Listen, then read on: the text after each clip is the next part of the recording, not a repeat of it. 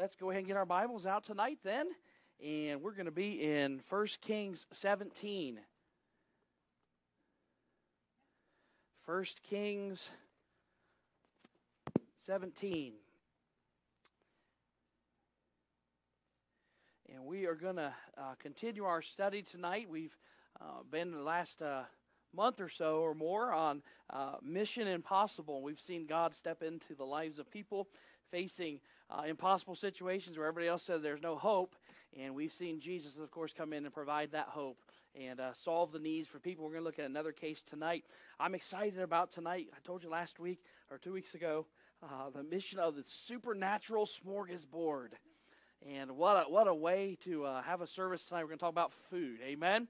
And I love smorgasbords. I love buffets. You eat as much as you want, leave miserable, and you got to blame yourself for it the rest of the day. But all you can eat, right? And we're going to see in this case this evening from this particular passage of Scripture, God step into an impossible situation and do something just amazing with it. So we'll look at that tonight. So if you found 1 Kings 17, go ahead and stand with me if you would, out of respect for the reading of God's Word. I don't have it on there for you. You're going to have to look in your Bibles tonight. Chapter 17.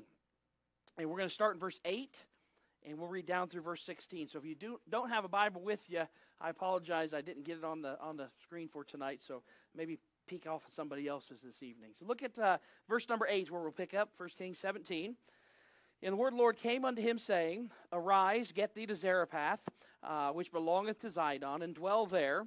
Behold, I have commanded a widow woman there to sustain thee. So he arose and went to Zarephath.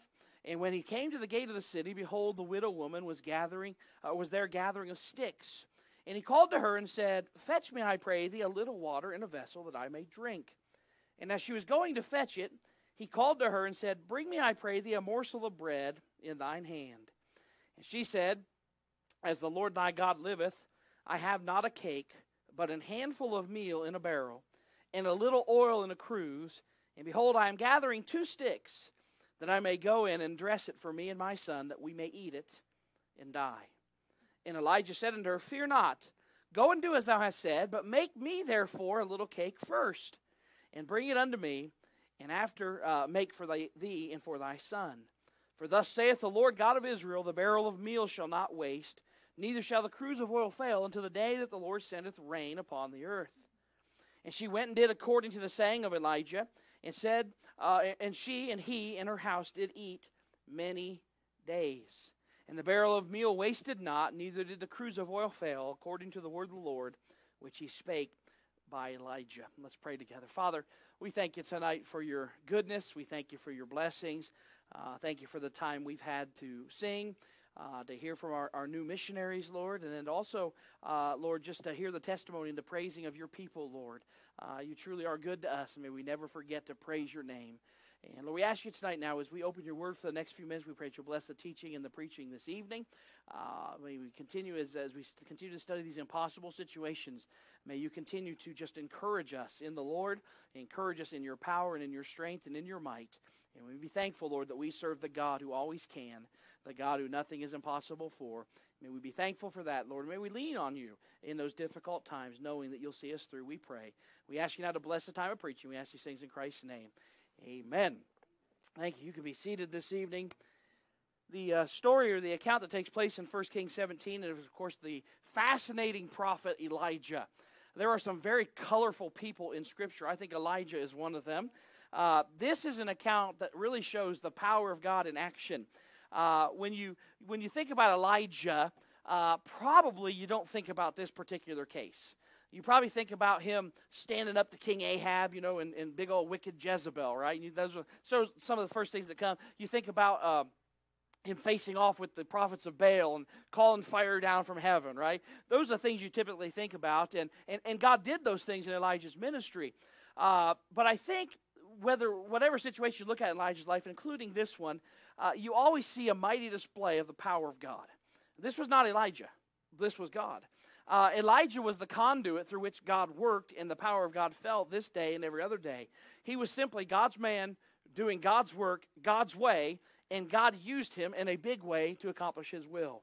Elijah, though, if you think about Elijah, he didn't just wake up one day and have the power of God. Okay? He didn't just wake up one day and miraculously be used of God. He faced the prophets of Baal on the mountain, which is probably the most familiar thing we remember about Elijah, that powerful situation. It took him a lot of things to get there. He didn't just wake up and say, I'm going on the mountain and calling down fire and proving the prophets of Baal wrong. God prepared him again and again and again, put him in situations, circumstances that looked difficult and impossible before he ever got him to the mountain to face off with the prophets of Baal.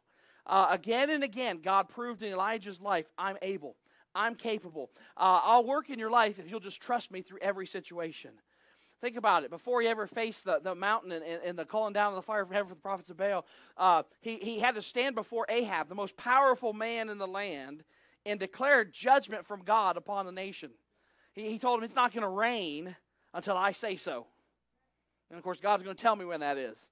And, of course, that's exactly what happened. But could you imagine being put in that situation to have to go to the king of the land and say, hey, look, buddy, here's the judgment of God. It's not going to rain. That's going to cause a famine and a drought. People are going to starve to death. People are going to die. And it's your fault, but that's the judgment. And I'm the one that's just telling you about it. He had to face that. Then after that, think about this. He sent Elijah to an isolated stream in the wilderness and said, you live here for a while and I'll have the birds feed you. Right? And that was great, but you had to rely on birds to feed him. Well, eventually that stream ran out. That dried up. There was no rain. It's kind of like Arizona. Elijah lived in Arizona for a portion of his life. Amen? And that stream dried up. And so after that, God said, okay, that's fine. You know, I knew that was going to happen. I had a divine plan for all this. I want you to go to a little town called Zarephath. And I want you to find a little widow lady there, and she's going to take care of you. And he does that. All of those things, Elijah looked at those. We would look at those things and say, wow, that's tough. Those are difficult circumstances. But God used every one of those circumstances to prepare him before he ever faced the prophets of Baal. So it wasn't just a one-time, hey, look at me, I'm facing the prophets of Baal. God prepared him and prepared him and prepared him. And by the way, he does that in our life many times. He lets us face those seemingly impossible situations, and then he shows himself real and powerful in them to build us up and prepare us for the next one. Because they happen often in our lives, don't they? We face times in our life where we're not sure how we're going to make it. And God says, I know. And he prepares us for those things. When I think about that, I can't help but think, God used Elijah in such a special way.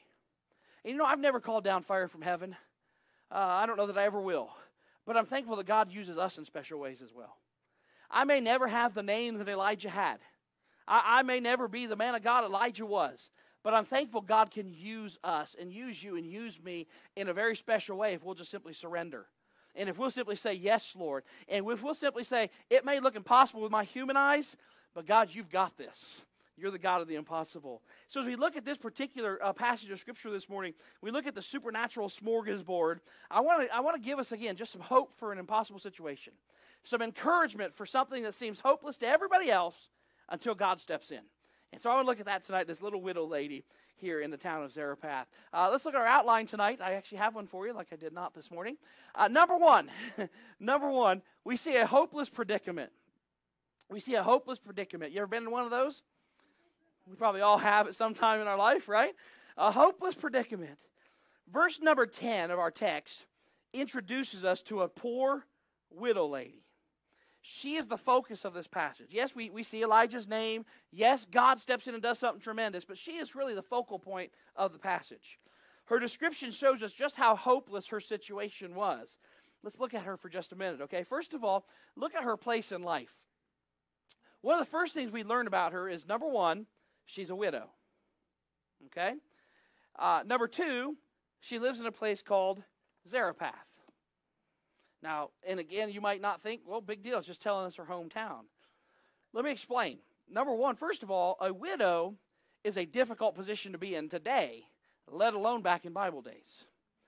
In this particular time in society, most women were largely dependent on their husbands for their life, for their food, for their shelter, for their clothing, for everything, for protection. It was dependent on the husband. She doesn't have one. She's a widow. You find out in verse number 12, not only is she a widow, she has a son. So now she's put in the difficult situation to have to provide for herself in a man's world and a child at the same time. So she's responsible for her care as well as the care of her child. Now, that's bad enough in Israel. She doesn't live in Israel. She lives in a town called Zarephath. In Zarephath, it's even harder. You say, well, what do you mean? Well, in the law for God's people in Israel, they were commanded to take care of those widows. They were commanded to take care of the poor, and for some of the ones that maybe had more, to make sure they shared and took care of those that are less fortunate than them, and those who truly had those types of needs. Well, Zarephath had no connection to the law of God. This was a Gentile town. They didn't follow these principles that God had laid out for Israel. The poor in most Gentile nations were on your own. Figure it out. So this woman is in a very bad place in life. This is not an enjoyable situation for her. She is struggling. But it gets worse. It gets worse if you look at her life. Look at her problems in life. How many of you have problems? We all do. How many of you are sitting next to him? No, don't raise your hand. Don't raise your hand. I'm kidding. How many of you have problems? We all have problems. Look at her problems. Like verse number 12, it shows us the depth of her poverty. Okay, she's a widow. She's living in a town that not necessarily is known for people supporting the widows and taking care of them and helping them. She's on her own. And look how poverty-stricken she is in verse number 12. She says in verse number 12, Elijah had asked for just a morsel of bread.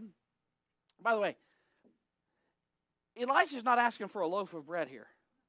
He's not asking for a foot-long Subway from Subway. He says, I just want a morsel of bread. Now, when I think about a morsel of bread, I think about, a bite or two. That's enough to make me mad. I don't want just a bite or two. Give me the whole thing, right? Just a morsel, just enough to take the edge off, if you will. They didn't have Snicker bars back then, so he just asked for a morsel of bread. Just a little bit. I'm not asking you to make me a sandwich. No trimmings, no meat, no cheese, no mayonnaise, nothing. Just a morsel of bread, small piece. And she replies this way, I have just a handful of meal in a barrel and a little bit of oil in a cruse. And I'm gathering 2 sticks. And I'm going to take those 2 sticks and use them to cook the last meal, the last of my food for my son and I. The final meal. And as you read verse number 12, it kind of shows her desperation. It kind of shows her serious plight in life. She is in a hopeless situation. In her mind, there's no way out of this. Here's what she has. I brought you a little visual aid this morning. She's got a little bit of meal. She's got a little bit of oil and 2 sticks. 2 sticks. Emily found those for me. Aren't they cute? Thank you, Emily. 2 sticks. That's all she has. And she says, I'm going to prepare this last little bit of food I have so that my son and I can eat. Now, think about the problems. Now, that leads us to the third point. Look at her plan in life. We see how hopeless her situation is. We see the place she is. We see the problems she's having. What is her plan? How is she going to solve the problems? Here's her plan to solve the problems. You ready for this? Her plan is very simple. I'm going to take the 2 sticks. I'm going to take the last of my meal. I'm going to take the last of my oil. I'm going to go in and dress it or prepare it. I'm going to cook a meal for my son and I. We're going to eat it, and then we're going to starve to death. That's her plan. Sounds like a good plan, doesn't it? We're going to eat it, and then just wait for death to take us. This is a woman without hope. This is a situation you and I would look at and say, this is impossible. What is she going to do? She's got the same mentality. A woman who sees no way out of her situation. She's ready to embrace death for herself and for her son because there is no alternative. This is about as hopeless as it gets. Now, most of us have probably never faced this impossible of a situation quite like this, but we've all faced circumstances that we've looked at that appear to be hopeless. It might be a sickness in the body and it continues to deteriorate. It might be a fracture in a marriage that looks like it's never going to get repaired but only get worse. It might be a financial crisis that seems to grow worse day by day. It might be the death of a loved one and we're not sure how God's going to use that for good. It might be an ever-increasing feeling of depression and anxiety in our lives that fill our heart with hopelessness. It could be thousands of other things. But we face those at times in life, situations that are hopeless.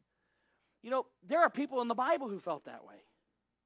If you remember Moses, after he killed the Egyptian and fled from Pharaoh, he felt like he was in a hopeless situation. Elijah himself faced this. You remember after he killed the prophets of Baal, what did he do? He ran and hid because Jesse was after him. He was all depressed. God just killed me. I'm no good. Jonah faced it in the belly of the whale. The disciples, when they found themselves in a storm, they faced a hopeless situation and worried and feared about it. Jacob, when he was told Joseph was dead, had this hopeless situation. David, not just with Goliath, but even later in Psalms when it talks about how his enemies rose up against him, David faced these. Good men in the Bible, and Scripture, and ladies in Scripture as well, face very difficult, hopeless situations as well. It's not just us. This has been since the beginning of time. By the way, we're not exempt from it, okay? We'll face these times. Many people could be named. I think we understand what we're saying. A hopeless situation many times arises in our life. There appears to be no way out. This is exactly what this woman is facing. This is one of those things we'd look at her and just say, wow, who's going to help her? Solomon in the book of Ecclesiastes recorded some despair times. And it kind of makes us feel at home sometimes because we face those situations. It's exactly what this woman is facing. A hopeless predicament. Let me give you number 2, though. Number 2, look at a humble present. A humble present. You know, this is an encouraging story because in spite of the fact that this woman truly was in a hopeless situation, God works in this poor widow's life to bring her to a place of absolute faith in Him and His power.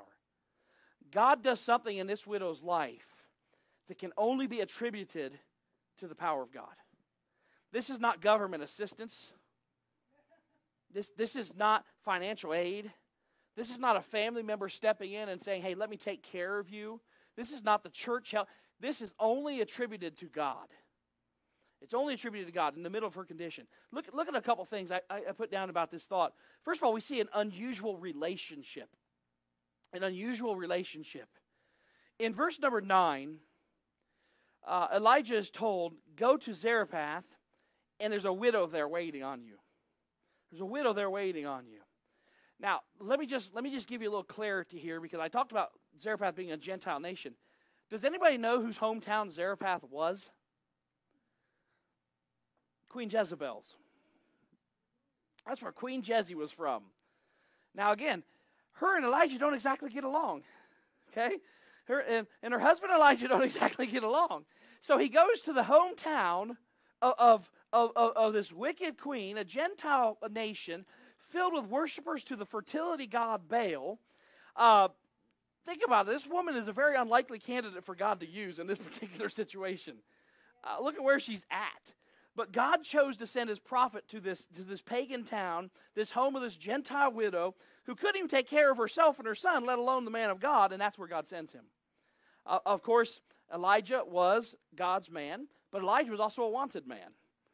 Ahab's looking for Elijah. Ahab hates Elijah. Ahab's got a bounty on Elijah's head, if you will. By the way, he's blaming Elijah for the famine in the land and the no rain, even though it was their fault and he just pronounced the judgment. Ahab has a price on Elijah's head. Ahab wanted to kill him. It is kind of neat. God sends Elijah to the last place anybody would think to look for him. Right in the middle of Queen Jezebel's hometown. And this poor Gentile woman, by the way, if you think about it, most likely not a convert, not a child of God. So he uses this woman who we would consider, hey, she's a sinner. She's not a good person. She's not an Israelite. She should be separated. And he uses this woman who's also not just in a hopeless situation, but probably lost in her sin, not in a relationship with God. But God spoke to her heart, revealed Himself to her, and said, I've got a mission for you. I've got a plan for you. And He used her to take care of the prophet. Many years later, by the way, Luke chapter 4, he refers to this woman as a great example of faith. God had a plan through this. No Jew in Israel would have given this woman the time of day. And you know what God said? I'll use you. I'll love you. I've got a purpose for you. A very unusual relationship. You know what, though? Doesn't God just seem to have a way of doing that? God finds the clay for His wheel in unusual places. You know, when Jesus came to the earth, he said, I came to seek and to save the lost. He said, I came to those that are sick and in need, not to the rich and the wealthy who don't think they have a need. I came to the sinner. And that's what God does. He takes that which nobody else wants, and then He makes something glorious out of it. Look through the Bible. Look through history. God just takes a common person. Everybody else might have said, there's no hope for them. And God says, oh yeah, I got a plan. Oh yeah, I'm God. Put them in my hands and we'll see what I can do with them.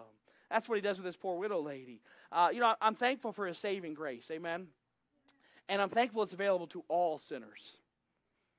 There's no restriction on it. For whosoever shall call upon the name of the Lord. Amen. For God so loved the world that he gave. I'm thankful for that. But we see an unusual relationship. This would not be expected for God to do, but God does it. The second thing you see is an untroubled request. An untroubled request. The brook dries up. The birds leave. Elijah is left in the wilderness with God's command to go to Zarephath, traveling under the promise that God has already gone ahead of him and commanded a widow woman there in verse number 9 to sustain him. When Elijah arrives in Zarephath, he finds a widow gathering sticks. He asks the woman in verse number 10 for a drink of water. As she's going to get the water, he says, oh, by the way, I'm a little hungry. I don't want a sandwich or anything. Don't make me a pizza. Just a little bit of bread. Just a little morsel is all I want. Just something to kind of take the hunger edge off. Can you do that? She tells him in verse number 12 the tale of her woe. She tells him the problems that she is facing in her life, her poverty, and how she plans to cook what little food she has for her son and her, and then one final meal, and then they're going to die of starvation. Elijah hears all this, listens to her, and like a typical man, he heard, but he didn't listen. Amen? But that's because God was involved here, okay? And God had already given Elijah his promise. But his response is quite strange. He says, go ahead and do that. But before you and your son eat, feed me. He's got to be a Baptist, amen?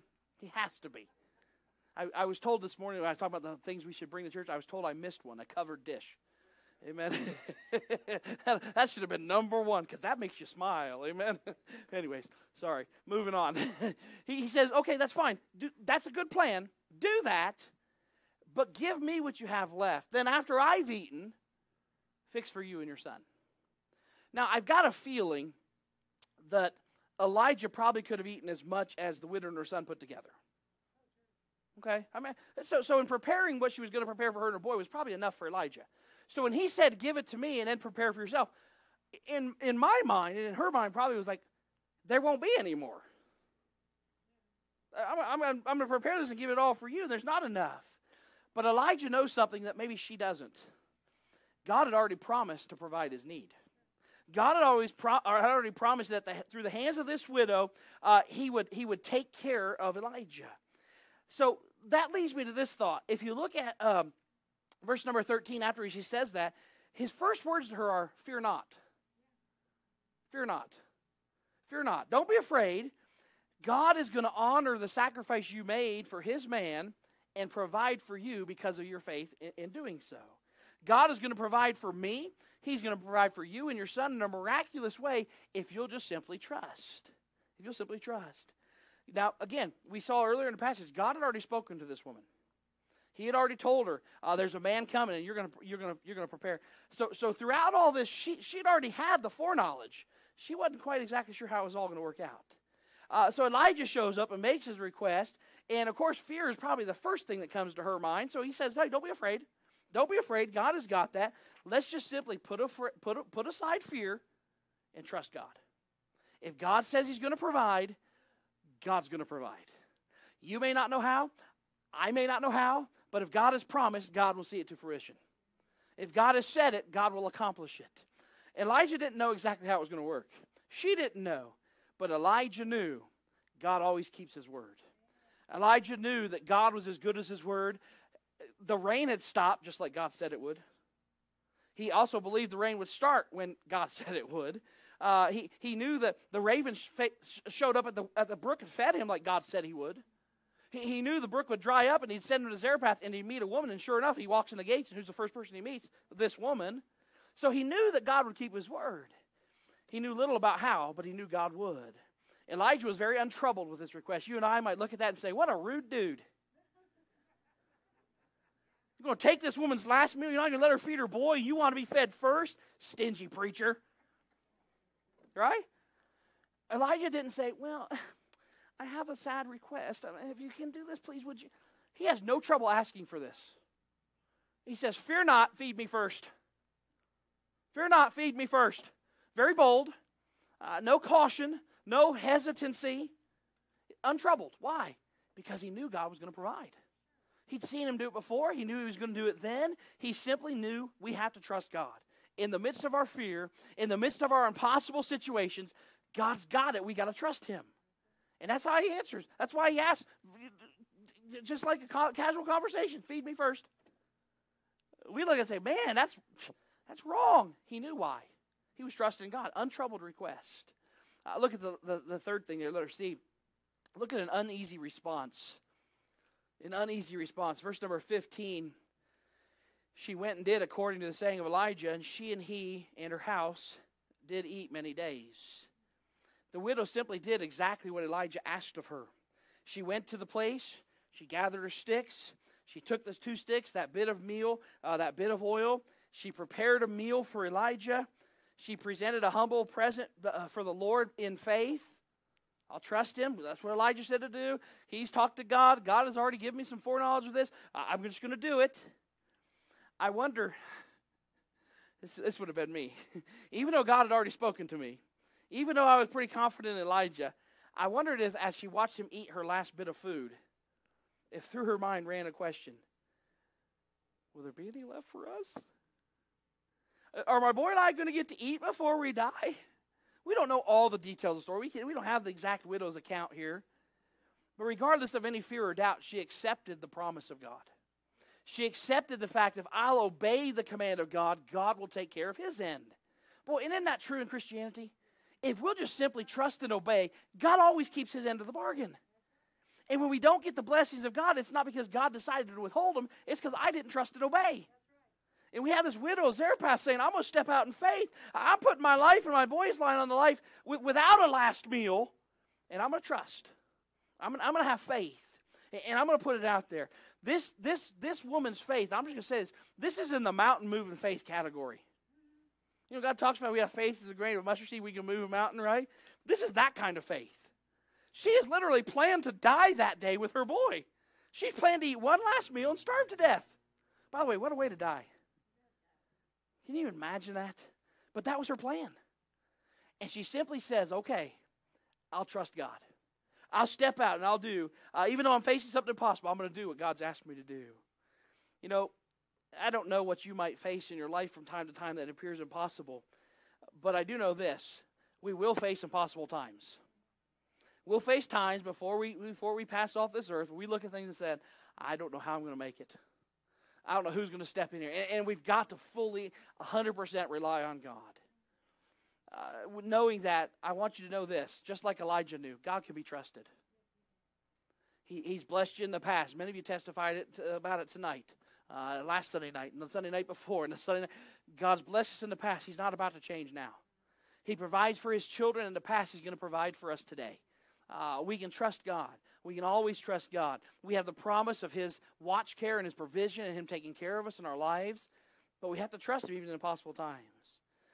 He will give you grace to handle everything that comes your way. It's not always easy, but Corinthians tells us in chapter 12, 2 Corinthians chapter 12, verse number 9, he'll give us that grace. He'll meet the needs that arise in our life. He'll walk with us every step of the way. I'll never leave thee nor forsake thee. When danger rises against me, he'll safely bring me through. When I can't walk, he'll carry me. Amen? That's God. He uses every pain and every problem and every pit stop or pitfall in life to develop us to make me more like Jesus. Romans 8:28, if you can't claim it for anything, all things work together for good to make me more like Jesus. To make me more like Jesus. That's his goal. That's his will for every person is to get saved, to be more like Jesus, and be more like Jesus, and be more like Jesus. And so even dealing with these impossible situations, he uses those to make me more like Jesus, to make me more like Christ. He uses those. We have promise after promise after promise after promise in Scripture. We don't have the promise to have a smooth life. If that's in your Bible, I would like for you to show it to me. It ain't there. We don't have the promise of an easy life or a pain-free life or a problem-free life. We do have the promise, though, that if we'll trust him, he'll provide. If we'll trust him, he'll meet our needs. If we'll trust him, the God of the impossible will show up in the impossible situation and take care of it. If we'll simply trust him. We say a hopeless predicament, a humble present. Let me get this last thought. Number three, look at a heavenly provision. A heavenly provision. The widow, in verse 15 and 16, she obeyed God. And you know what God did? He honored his promise. He did exactly what he said he would do. God told Elijah they would be fed, and they were. God, again, was as good as his word in this situation. In whatever situation you're in, he's as good as his word. I don't fully understand how this works. It's the miraculous working ability and power of God. But I know that after the widow fed Elijah, she went back and she opened up the barrel, and guess what? There was more meal. And she went to the cruse of oil and she opened it up, and there's more oil. And every time she opened the meal, there was more. And every time she opened the oil, there was more. There was never a shortage of supply. Every time she opened it, it was replenished. Well, wouldn't you like to have a cupboard in a refrigerator like that today? Amen. The peanut butter pie just never runs out. You open the door and there it is. Amen. The T-bone steaks, man, they just keep on coming. Amen. Think about it. You talk about an answer, a heavenly answer. An answer that can only be attributed to the power and the provision of an almighty God. Every time she went back, there was food available. Every time. I'm sure, again, after she fed Elijah, she may have wondered, is there going to be food for us? And she went back and opened up. Where'd that come from? There's more? And she was able to feed herself and her son. For the next 3 years,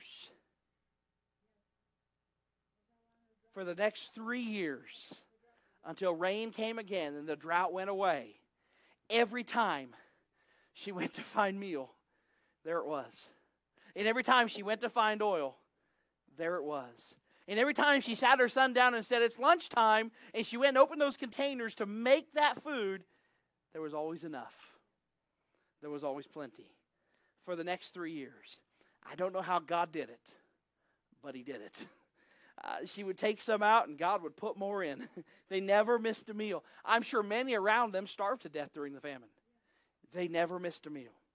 God took care of them during this hopeless situation. You know, I'll give you a couple thoughts about that real quick. Number one, serving God from an empty barrel does a whole lot more to fill my barrel than trying to fill it myself. We've talked about this in Nehemiah before, where they went to rebuild the temple, and they started on their houses and they quit on the temple, remember? And talked about how they were earning money, but it was like in a bag with holes in it.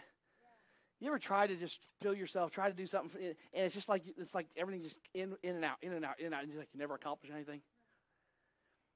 Serving God with an empty, here am I, God, you fill me, you use me, goes a whole lot farther and faster and is used in a whole lot better way when I let him fill me instead of me trying to fill myself.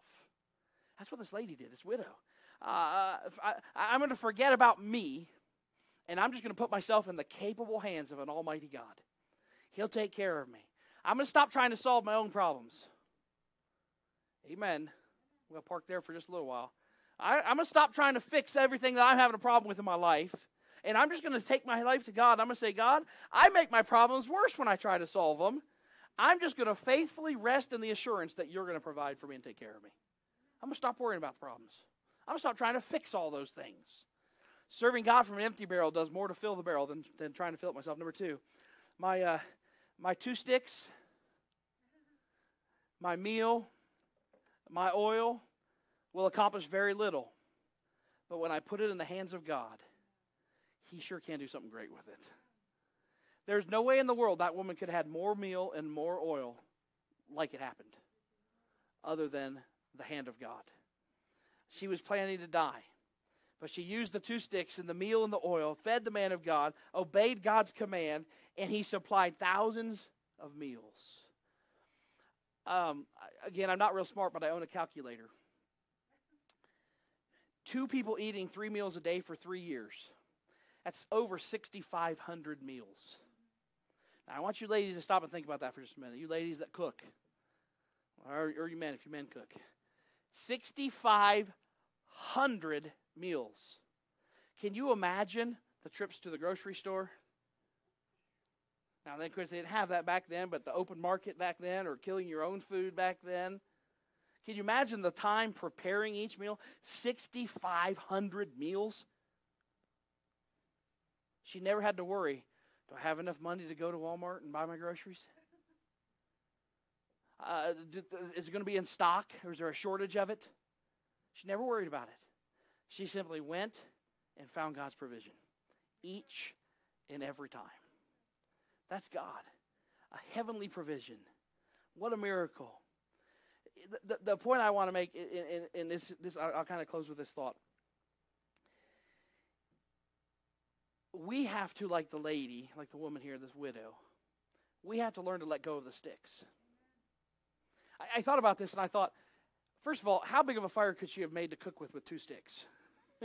Not that big, right? But boy, when she gave that to God and the meal and the oil, God said, you know what, I'm gonna multiply that for 3 years. I'm going to multiply it. If we'll put what we have in the hand of God, it may not seem like much to us, but God can do some mighty big things with it. Well, Jeremiah 33:3, call unto me, I'll answer thee, and show thee great and mighty things which thou knowest not.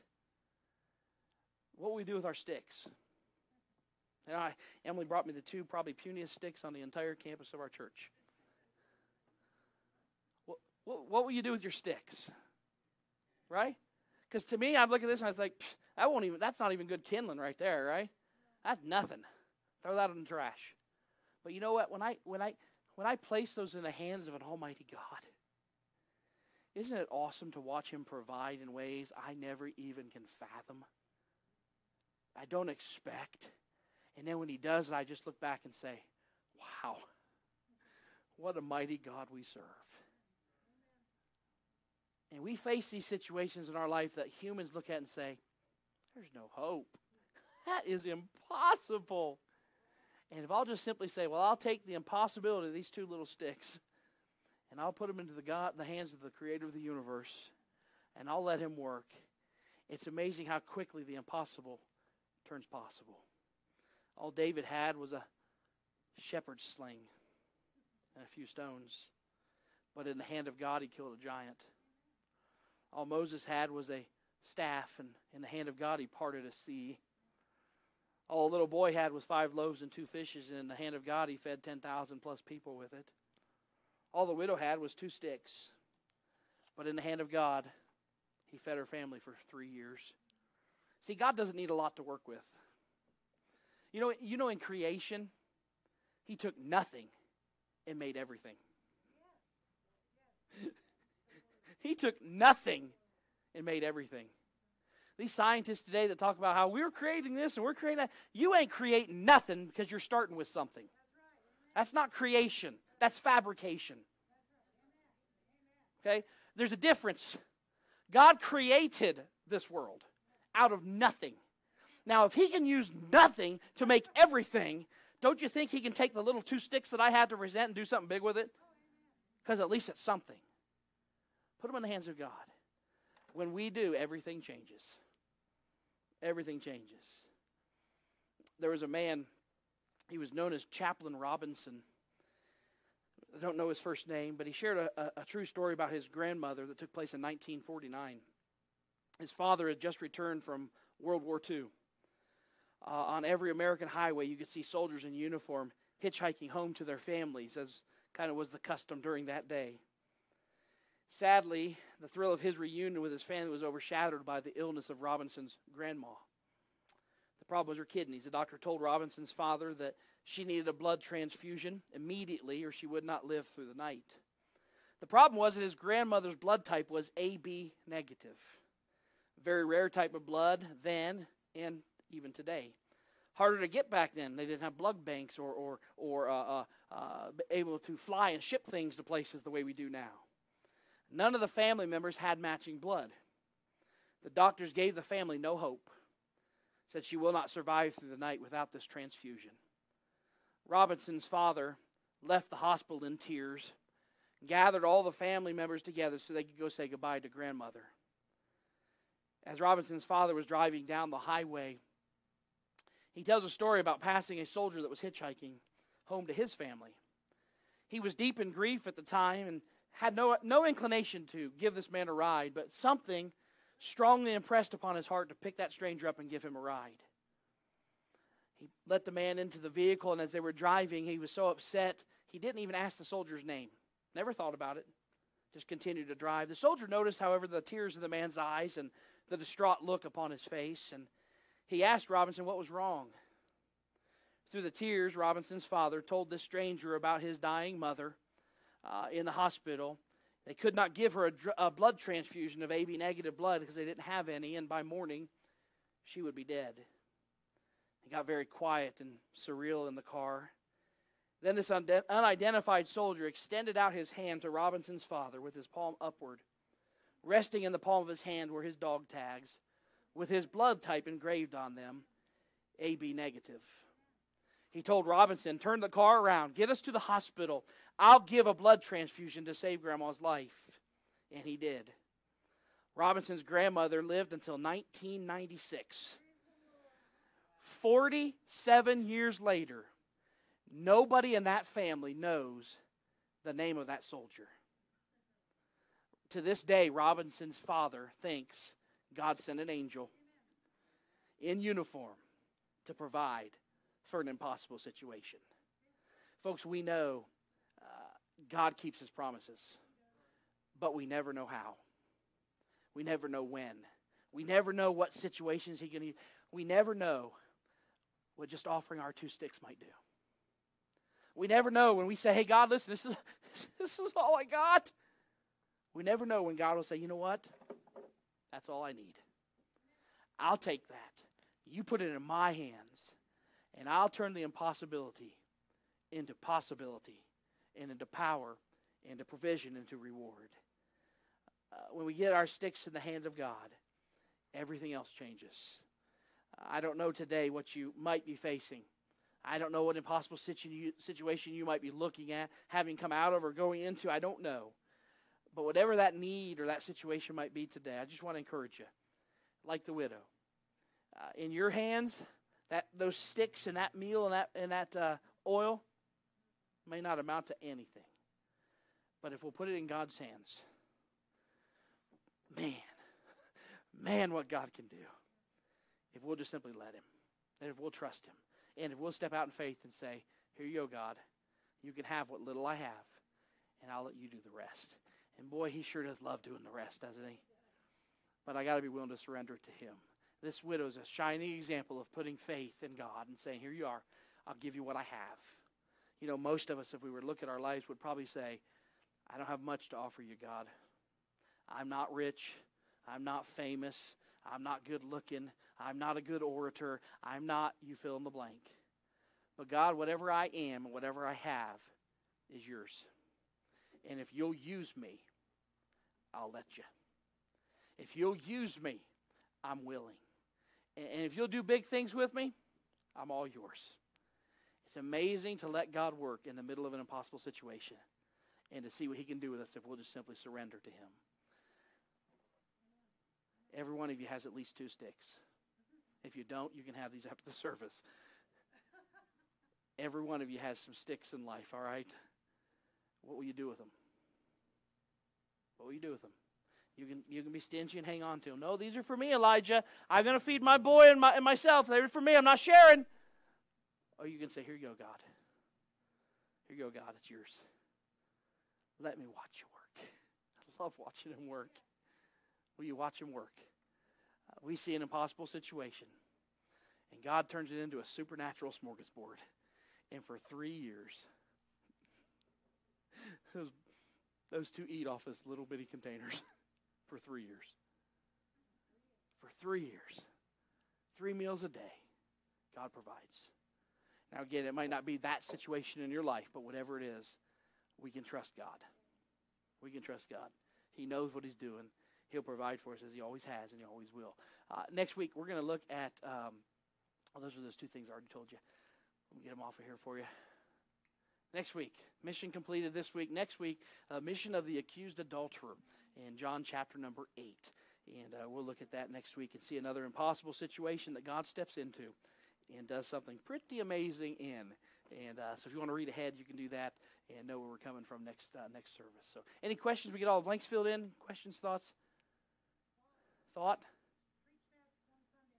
Preach that some Sunday morning? All right, you guys act like you haven't heard it before. And I'll preach it on Sunday morning, all right? I'm sure I can work it out, mix it up a little bit. So, amen. All right, let's pray. We'll be dismissed then tonight. Father, we love you. We thank you for your goodness. Thank you for your provision. And, Lord, I thank you that you even give us a little in life. And, Lord, if we'll truly turn around and give that little back to you, you can do so many amazing things with us and with what we've surrendered. Help us, Lord, to be people of faith who step out like this widow did and just says, here am I, Lord. Send me. Here am I. Use my talents. Here am I. Use my belongings, Lord, for whatever you want. I sacrifice them to you. Lord, we know that you'll do that, and you'll work in a miraculous and a powerful way in our lives if we'll trust you and step out. Help us, please, to gain some encouragement and some guidance from this widow's life here in the book of Kings, I pray. Father, we ask you tonight as we go to our homes to give us safety, please, as we travel. Bless our week. Bless us, the services on Wednesday. And we just ask that you'll help us to live for you this week and be a shining testimony of the goodness of God in our lives to others, we pray. We thank you again for all you've done. We thank you for tonight. We thank you for what you'll continue to do for us this week. And we ask all these things in Christ's name. Amen. Amen. Goodbye. God bless you. Shake a couple hands on your way out. And we look forward to seeing you on Wednesday.